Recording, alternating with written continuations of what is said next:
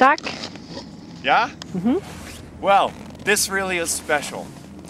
We're here on the top of the world. We're at Leukerbad, which is a ski resort in the middle of the Swiss Alps. My Aunt Daniela is kind enough to be the videographer today. And she's going to give you a panoramic swoop of where we are at the moment. The Matterhorn, just in front of you. All the Alps. Where we ski.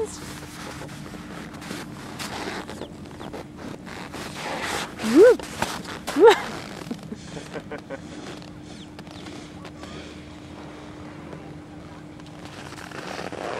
The Gemi.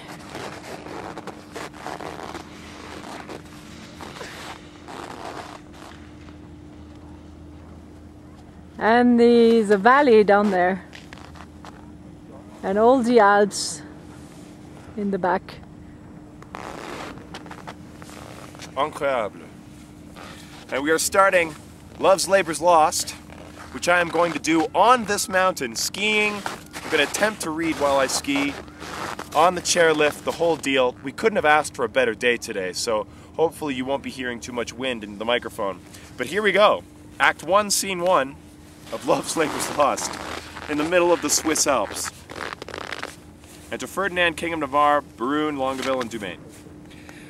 Let fame, that all hunt after in their lives, live registered upon our brazen tombs, and then grace us in the disgrace of death, when despite of cormorant devouring time, the endeavour of this present breath may buy that honour, which shall bait his side's keen edge, and make us heirs of all eternity.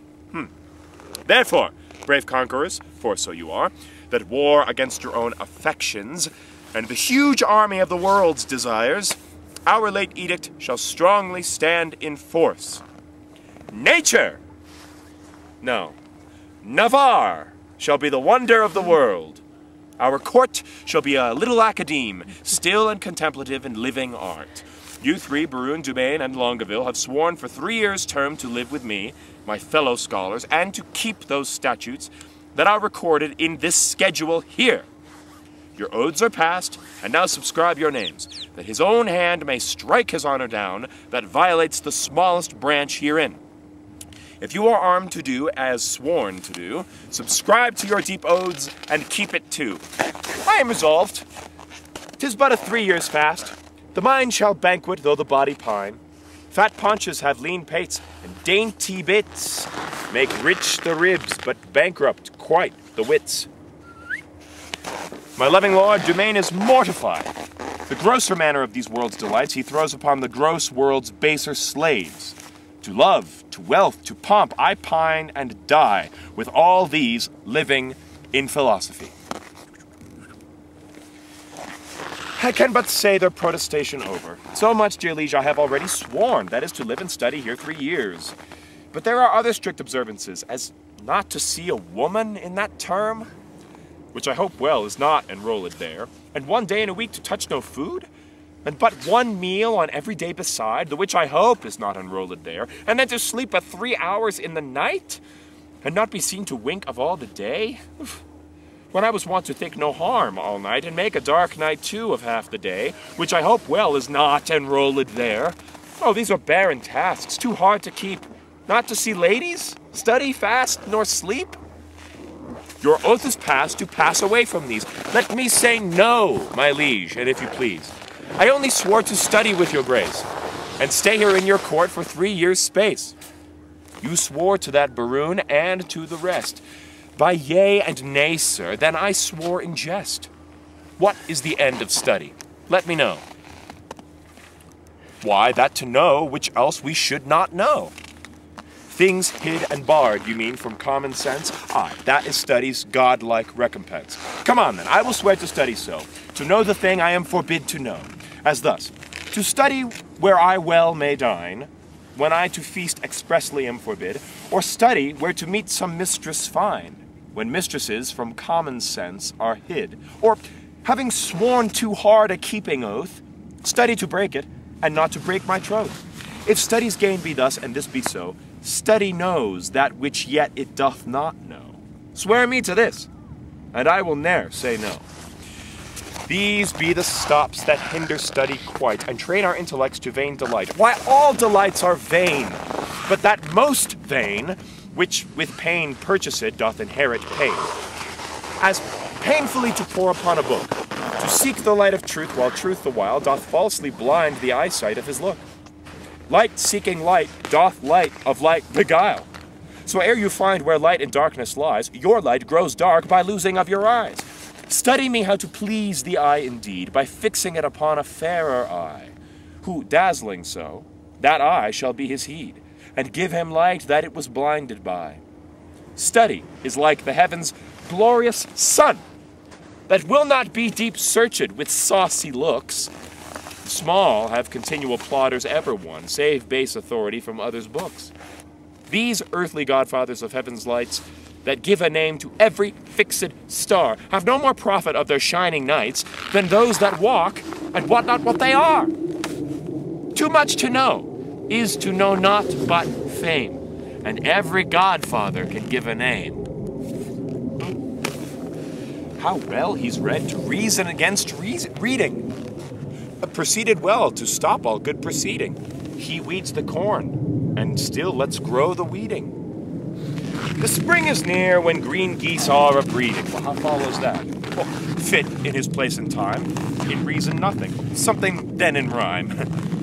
Baroon is like an envious sneaping frost that bites the firstborn infants of the spring. Well, say I am. Why should proud summer boast before the birds have any cause to sing? Why should I joy in any abortive birth? At Christmas I no more desire a rose than wish a snow in May's newfangled shows. But like of each thing that in season grows. So you, to study now, it is too late. Climb o'er the house to unlock the little gate. Well, sit you out. Go home, Baroon. Adieu. No, my good lord, I have sworn to stay with you. And though I have for barbarism spoke more than for that angel knowledge you can say, yet confident I'll keep what I have sworn, and bide the penance of each 3 years' day.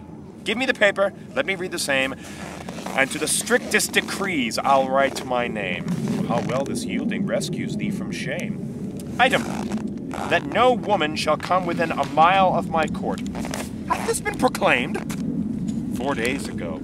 Let's see the penalty. On pain of losing her tongue. Who devised this penalty?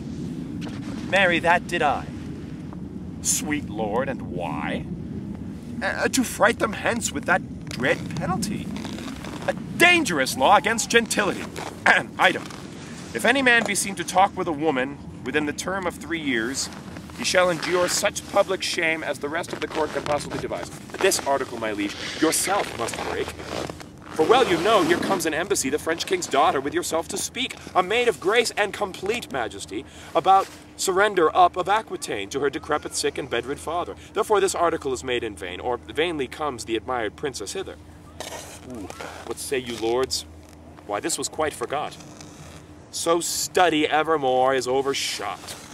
While it doth study to have what it would, it doth forget to do the thing it should. And when it hath the thing it hunteth most, 'tis won as towns with fire, so won, so lost. We must of force dispense with this decree. She must lie here on mere necessity. Necessity will make us all forsworn 3,000 times within this 3 years' space. For every man with his effects is born, not by might mastered, but by special grace. If I break this word shall speak for me. I am forsworn on mere necessity. So to the laws at large I write my name, and he that breaks them in this last decree stands in attainder of eternal shame. Suggestions are to other as to me, but I believe, although I seem so loath, I am the last that will keep his oath. Whoa. Almost lost Yorick there. Stay with me, buddy. But is there no quick recreation granted? Aye, that there is. Our court, you know, is haunted with a refined traveller of Spain, a man in all the world's new fashion planted, that hath a mint of phrases in his brain, one who the music of his own vain tongue doth ravish like enchanting harmony, a man of compliments, whom right and wrong hath chose as umpire of their mutiny, this child of fancy, that Armado hight, for interim to our studies shall relate in high-born words the worth of many a knight from tawny Spain lost in the world's debate. How you delight, my lords, I know not I, but I protest I love to hear him lie, and I will use him for my minstrelsy. Armado is the most illustrious wight, a man of fire new words, fashion's own knight. Costard the swain, and he shall be our sport, and to study 3 years is but short.